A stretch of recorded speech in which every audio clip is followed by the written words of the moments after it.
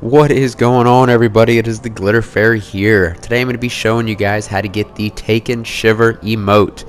Don't forget to hit that like button down below.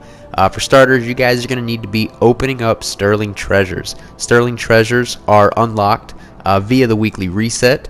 You can also get one doing the weekly Crucible and the weekly Strike.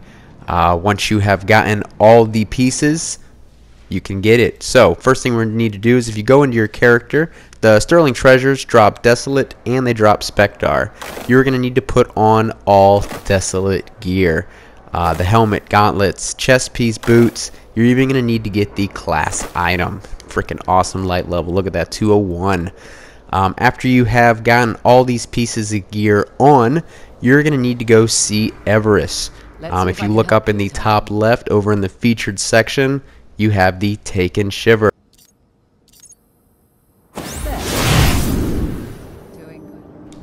And there you have it. So thank you guys again for watching. Don't forget to hit that like button. Feel free to subscribe. Hope you guys enjoyed. Glitter Fairy out.